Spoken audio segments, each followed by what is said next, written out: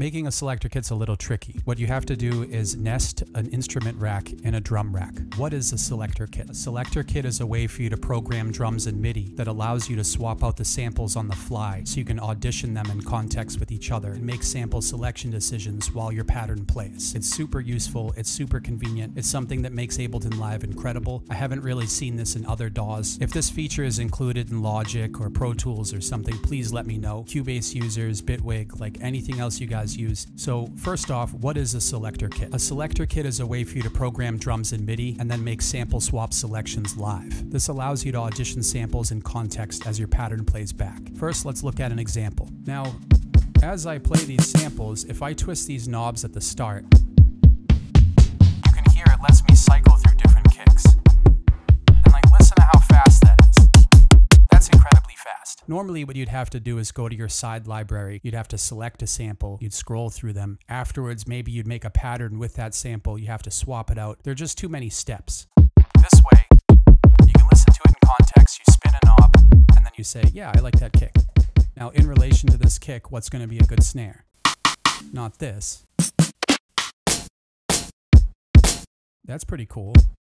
And you can hear that I just made a decision really quickly using my ears. This snare was resampled the TDK SA90 tape from 1985. My name is Mike Ash, but I make music as into.cassette. And an arbitrary constraint that I'm working with is that in every single track, I have to include a cassette recording. In order to do that, batch processing ahead of time is really useful. I've already cut all these snares to and from tape. Now I know I don't have to hook up my cassette deck to the audio interface. I can just start playing with the snares that I have here. So how does one set this up? Like, how do you make a selector kit if you want to do this? What you have to do is nest an instrument rack in a drum rack. It's a little tricky, there's a few steps, but I think I can walk you through it. The first thing is to do Command-Shift-T to create a new MIDI track. So we've got a new MIDI track. We're going to go up to the Instruments panel. We're going to click on Drum Rack and drop that into the MIDI track. Over here under C1, we're going to drop an instrument rack. You're going to see that that opens up this panel to the right. In order to open up the panel fully to the right, we're going to press these lines, and that allows us to drop samples over here too. So opening up this folder, if I select all these samples by holding Shift, it allows me to grab them as a group. I'm going to drag and drop them to the right over here. You can see that now my samples are in this list. Now we want to click on this circle to open up the macros, and also in this list, hide is selected. We want to select chain so it opens up the chain to the right. If you do Control A, that selects all the samples, and you can drag out this marker here. So it goes from 0 to 127. That's indicating what MIDI value this could be. So this could now be MIDI value 0 to 127. That's taking up the full range. And since all of these samples are taking up the full MIDI range, that means that once we hit a note, it's going to hit all of them at once. That's not what we want. So as all these samples are selected, if we right click on this and click Distribute Ranges Equally, it now spreads them out across these 128 MIDI values. And you can see that they each take up their own amount of space. The next thing I want to do here is select this orange marker and click Map to Macro 1. That says Chain Selector. We're going to call that Kick Select.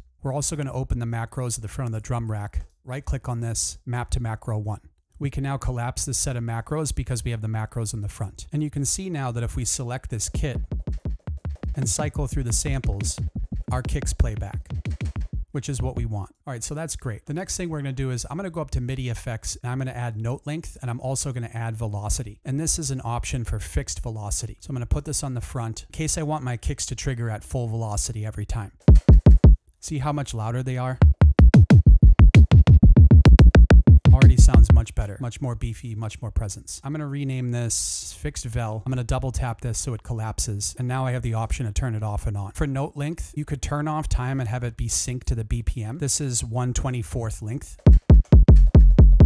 It gets longer the more you move to the right in terms of lengths. The shorter the length, the shorter the kick sample. 1/64th is the shortest. 1/4 is the longest. If you want a little bit more of a sensitive range, you can turn off sync here. This will just give you time options for note length. And you can really dial it into taste. This is short and tight. We have longer and bassier. after that, we're going to add a bunch of processing to the right, and we're going to process all our kicks in the same way. But that's going to be the following tutorial. I'm going to show you how to process kicks. I'm also going to show you how I process snares. So we have fixed velocity option, we have note length option, and we can select between all these different kicks. I obviously just grabbed 10 at random, but you could grab up to 128 total. You can also select all this MIDI information and do Control-G to put it in a group. We're going to title this our Selector Kit. And why don't we name it something special like tutorial, Toot Selector Kit. I'm now going to drop this into my user library. It says Toot Selector Kit. I'm going to press enter. Pressing enter saves it. And now anytime I want to recall that Selector Kit, I can just type in Toot, our like little code or our identifier. And now we can drag and drop that into our project file. So we don't have to program this MIDI information every time. We can just drag and drop the fragments of our projects and reassemble a full set that way. So why don't we look at an example together?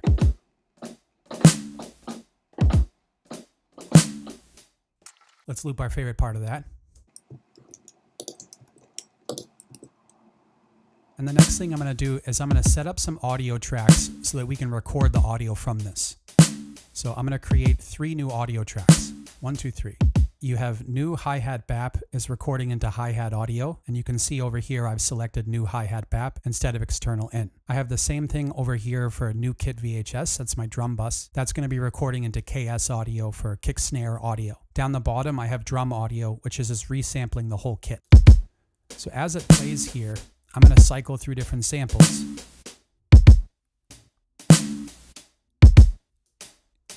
You might have to mix them and adjust the volume. Okay, let's say we want to use this hi-hat.